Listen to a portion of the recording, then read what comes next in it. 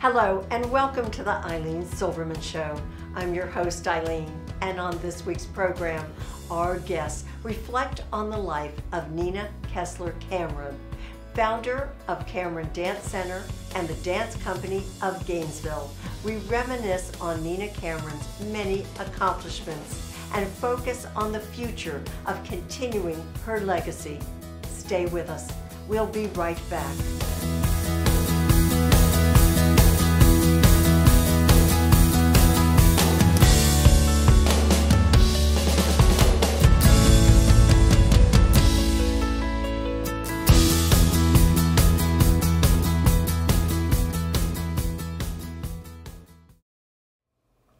Welcome back.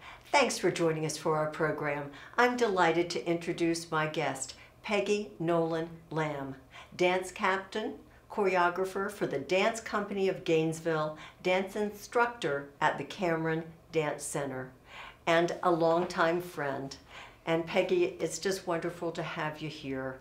And I think about all my many years of taking jazz from you, adult jazz, at the Cameron Dance Center. As I said, our long friendship, and I am grateful that you and our other guests are here to reflect on the life and legacy of Nina Kessler Cameron, who very sadly we lost November 7th, 2021.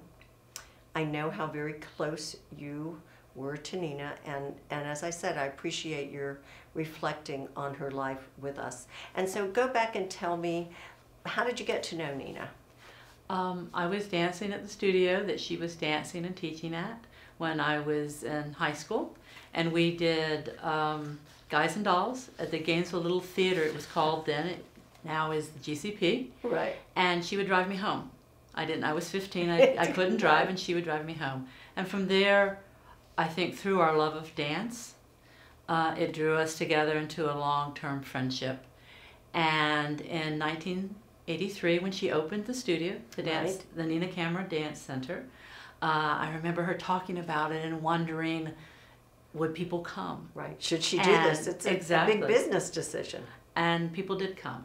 And Becky Farber was her receptionist secretary at the time. She was the first president of the dance company when Nina formed that. But that first year, Nina taught 23 classes in one room. And I remember that one room, and going to one of those classes. And then Becky took over a few, and then the next year, Nina offered me an opportunity to come and teach for her. And that, to have the philosophy of Nina and the studio, that we love to dance, and we wanted to share our passion and love for dance with the community and bring it out into the community and offer people an opportunity to come and learn about dance and learn about our love. No matter who you were, where you came from, you were welcome at the dance center and had an opportunity to perform. And that was Nina's passion, was not only dance and continuing in her growth as a dancer, as a choreographer, but sharing that with the community, and that was of the utmost importance to her. Yes, and that is, I think, what has made so many students gravitate to the dance center and the dance company all these many years. That spark that she started way back when, that everyone is continuing on, that is part of her legacy. And talk about the dance company, which is also a reflection of that same view, to give everyone an opportunity. Well, it started very small. I remember, I was not here, but hearing about, they started at art festivals, doing dancing Christmas shows at the mall. And then she had a spring concert. The first year was at PK Young. Right. And the next year we moved to GHS. And we had a spring show every year, and we still had our Christmas shows at the mall, and doing Thriller anywhere and everywhere. Yes, still being done now. And yes, and then in 1993, the dance company put on our first show of Cinderella. Yes, and that was the year the Performing Arts Center opened. And that has grown. So our dancers have this incredible opportunity to dance on such a lovely stage in a great facility, and to be part of such great productions. Our spring concerts have grown in scope to the choreography, And including the whiz and all the different pieces that everyone has Mm-hmm. choreographed. yes, she gave so many of us an opportunity. Right. And you watch the growth. We have been reflective of her pieces with this upcoming show. Yes. And to see her growth as a choreographer, her vision as a choreographer, and what she gave. We've seen some pieces that were done 3 times, and each time, I believe she put more steps in each one. But she was never satisfied. She was always pushing herself. Right. Learning, growing, extending herself. It was very important to Nina. But always bringing in the team, and she always spoke that it takes a team to do all this. And we are all looking forward to Saturday, March 12th at the Performing Arts Center, when the works and the celebration of Nina Cameron's body of dances will be presented, just as you've been talking about, and just a great opportunity. And I want to thank you, Peggy, for sharing so many wonderful thoughts about Nina with us. Well, thank you for having us here to talk about her. Oh, very meaningful to me. Thank you. Stay with us. We'll be right back.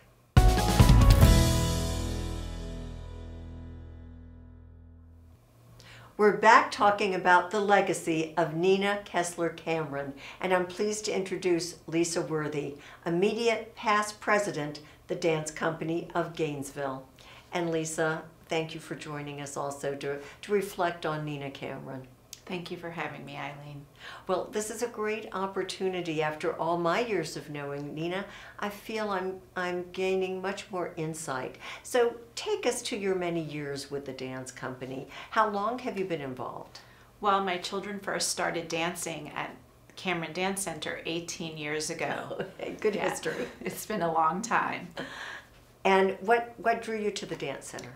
Well, we actually started dancing there by chance because Nina and Dickie purchased a second studio in the Hale Village Center. Which is still there, right? It is, Okay. yep. And so it was convenient, but we chose to stay because it soon became very apparent to me how much of an inclusive environment the dance center was, and Yes. also what a family atmosphere through the teachers and the other students that was being developed. Well, okay, speak more about the family atmosphere. Number one, back to Nina's husband, Dick, or Dickie Cameron, as we have all called him, who was a true partner from day one of her opening the studio. That is true. And when the dance company was formed in 1983, Dickie is the producer of our productions, and Nina was the founding artistic director. So the dance company each year puts on 2 productions, Right. as Peggy mentioned, starting in 93 with Cinderella. And we do that in December, and it has become a holiday tradition. And then we Definitely. do the spring concert in March. And which we're looking forward to coming up March 12th. But okay, but think of all the people that it take, not just on stage, but the backstage, the volunteers. Tell me about that. Absolutely. So the board is comprised all of parents, volunteers, and then we have numerous committees, again, all parents and sometimes moms, sometimes dads. Right. There's even grandmothers who serve as seamstresses. We have the backstage crew. Oh, yes. And Yeah. a huge backstage crew. You need a lot of people. That's correct. And what's really wonderful is that there are people that work in these different volunteer positions who no longer even have children dancing with us. They still stay? They stay around because those are their friends. Right. It's and your family. It's your family for sure. I can remember, too, some of the first spring concerts. Well, Nina just always had these huge surprises, you know, smoke and lights and things turning. And it was, and I used to think how it was so fortunate that Dickie, as the producer, understood how to make all this magic happen, because together they were just a dance force for this community. That is true. When I think back, and I know everybody at the company and dance center is doing that right now, reflecting back. And you talked about a family and inclusivity, as Peggy said. Talk about that. I know there were students with special needs. Correct. You welcome them. Yep. The dance company and dance center is a very inclusive environment. As a parent, it was the place I wanted my children to be, because regardless of their size or their height or their skill level, they were welcome. And they found a place. Nina found a place. She did. And because she did, everyone followed. I mean, she was the leader that set that opportunity up, and everyone has followed suit. All instructors. I mean, it's just the reputation that she has established over these many years, and what a good legacy. The smile on your face, Lisa. Yeah, it is a really wonderful legacy, because even though Nina would cast her shows, there was always sometimes disappointment if a dancer didn't get the role that they wanted. But Nina always told them every role is important to this show. You are part of the team. You are part of the team. And what was that? What's her mantra about the joy of dance? Say it. It comes from the heart. Dance from the heart. Dance from the heart. I have to say that everybody is dancing from the heart, and from Nina's heart too. It's just wonderful. And thank you for sharing so much positive about the dance company, the dance center, and Nina Cameron. I thank you for having me. We appreciate you. Thanks. Stay with us. We'll be right back.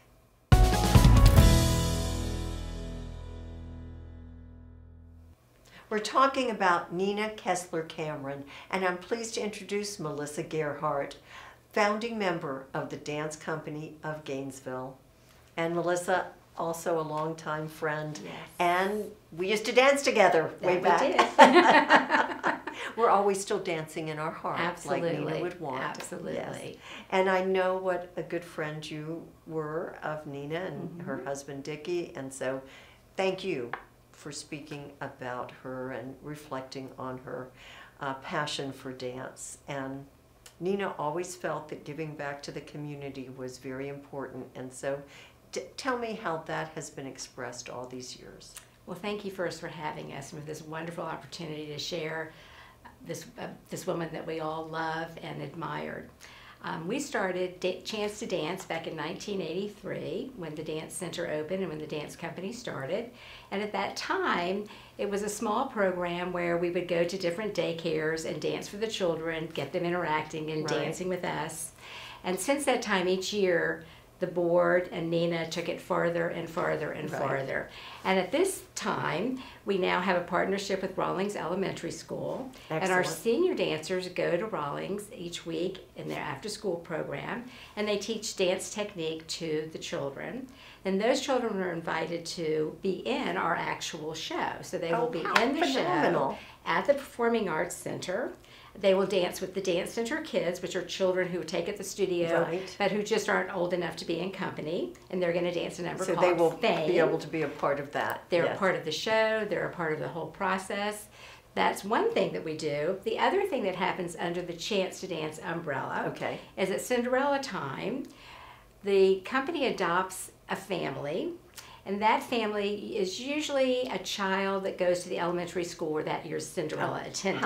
What a perfect fit, yes. And the family thinks that they are just getting tickets to the show, a ride in a limo, all outfitted. And that's good enough. And that's good enough. But at the end of that, Nina would always come and grab me and say, let's go see the best part of the show. Right. And we'd go outside and they'd open the trunk to that limo and there would be a whole Christmas for that family. It's just phenomenal. And it was just so amazing. And they weren't the only children that benefited. No. Children could come to the show if you were 12 years and under. You could bring an unwrapped toy.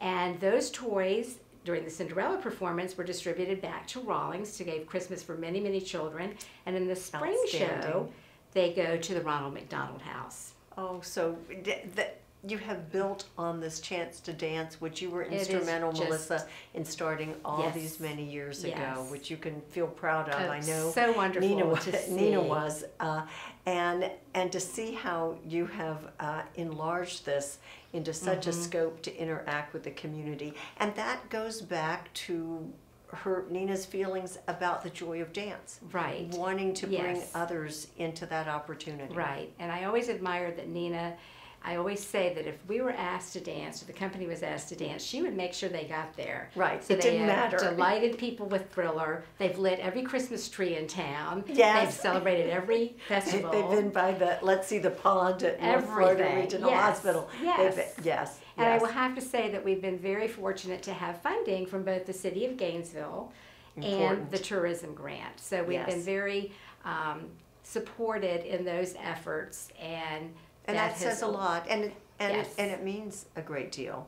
I think And it's- now, as you approach this concert, this celebration Mm-hmm. of the body of works of Nina Cameron, Mm-hmm. I mean, I know this is, well, it's bittersweet, but it's Yes. wonderful to see it all come alive on stage again. Right, and for so many of us that were mothers, because I danced with you, my Right. daughter danced, to see those programs and those dances that our children were in is just a whole other level of joy. Right. So I think the dance company has always been about spreading dance, spreading joy, lots of love, and a And- real family environment. Yes, and as Lisa said, family environment also, but all of the people that work backstage and in all the different areas, costuming, everything to make it happen. All volunteering, Ilene. Yes, all Everyone, volunteering. Everyone. There's no paid person ever has been in the dance company, which is pretty phenomenal, I think. It is. The Yes. magic has continued and will continue. And I think that's something to be very proud of for all we of all us. are. And for you, we're really about out of time, but just say your few thoughts about Nina, because I know it means so much. I think that, and I did say this at her service, that Nina was a person who, although she was incredible, she was very humble. She also had a quality, everyone thinks she's she is her best friend. She had a way of making everyone feel very special. And I've teased her about her, and I still tease about this. She had a way that everybody wanted to work for her and make Yes, things happen for her yes, and make her yes. dream come alive. And we're still doing it. I know and I we hope are. that we'll do it well into will. the future. I agree. Thank you, Melissa. Thank you, Ilene. Stay with us. We'll be right back.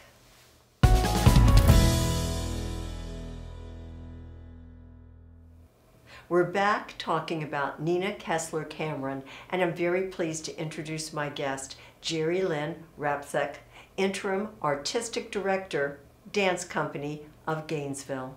And Jerry Lynn, I'm glad you've joined us also. Thank you for having us. Certainly, this has been a wonderful opportunity to reflect on Nina Cameron, and I know that you're a very large part of this upcoming celebration of her dances, and tell us all about it. Well, we're really excited to dance March 12th at the Phillips Center. Beautiful facility, wonderful staff there that we get to interact with. Yes. We have dancers aging in age from 8 all the way through adult. Oh, this is great. Yes, and we're really excited to welcome back our partner school, Rawlings, students from there that will be performing in our show. We haven't been able to invite them in past couple Right. years due to COVID. As well, we'll be having alumni come join us for the celebration this year, performing on stage with a reception after the show. Oh, yes, to I'm mingle. excited. Well, I'm not performing on stage, but I'll be celebrating nonetheless. Yes, Nina really brought a lot of us together with her love and her vision. So it's nice to have a moment to reflect and reminisce all together. Well, and for you, how many years, when did you start? How many years with Nina dancing? I started dancing at the dance center when I was in 3rd grade.